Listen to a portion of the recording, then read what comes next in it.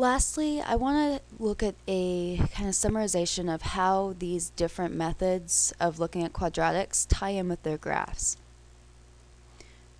So let's start with factoring and the quadratic equation.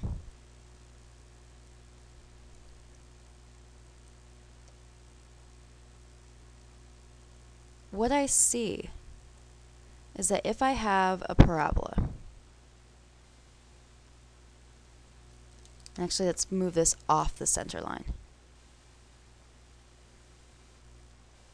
So this parabola has its vertex here with a line of symmetry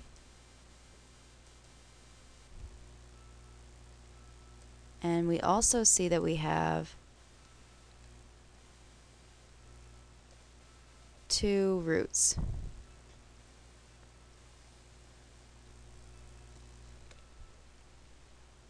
And these are our horizontal intercepts.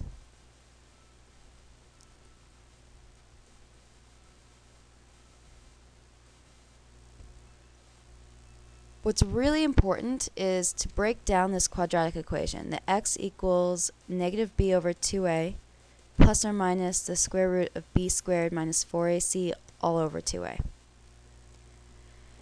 Because we find that the negative b over 2a is our line of symmetry.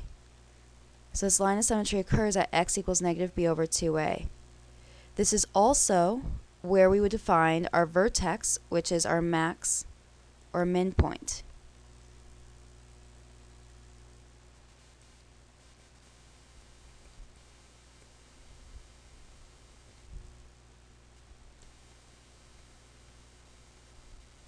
So to find the vertex, we plug in that value of x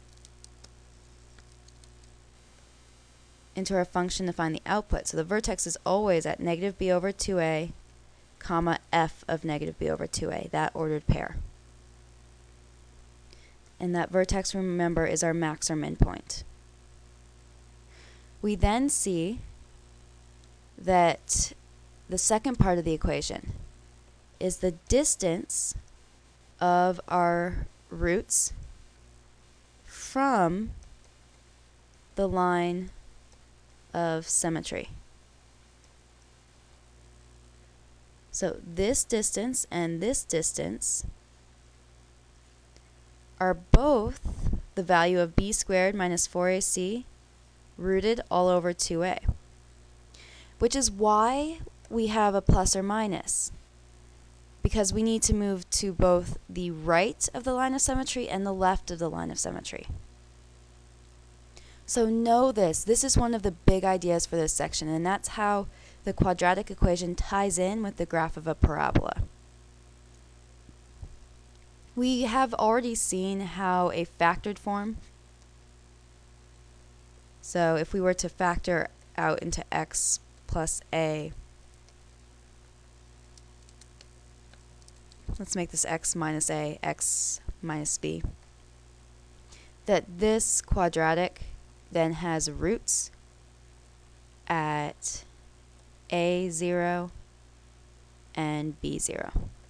And that's how the factoring ties in with our graph. But more important and more complex is how the quadratic equation ties in with our graph.